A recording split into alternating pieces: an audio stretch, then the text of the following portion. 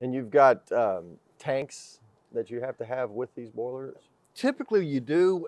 Sometimes if they're close enough to the building and they can use their existing storage tank, makes it a lot simpler. We just take our circulating pump, go through our boiler, through their storage tank, and then they take their pump on their storage tank, goes through the building, then the building doesn't know that there is even a temporary boiler outside. In a heating application, what type of temperatures are you talking about? Heating typically is still in that 180-degree range. So at 180 degrees on the heating side, somebody calls you, is typical the water just coming in from the, from the faucet? I mean, what are they doing? On a domestic side, that's what it will be. On the heating side, it's not. Heating side's all closed loop. Right. So they'll be bringing back, normally it's a 20-degree delta T across the building. So they'll be bringing back 160, taking out 180 through the building.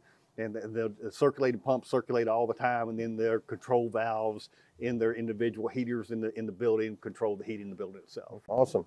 Well, you got domestic and hydronic, but what we do have is we got guys that know what they're doing. And so if you need something, make sure you give these guys a call.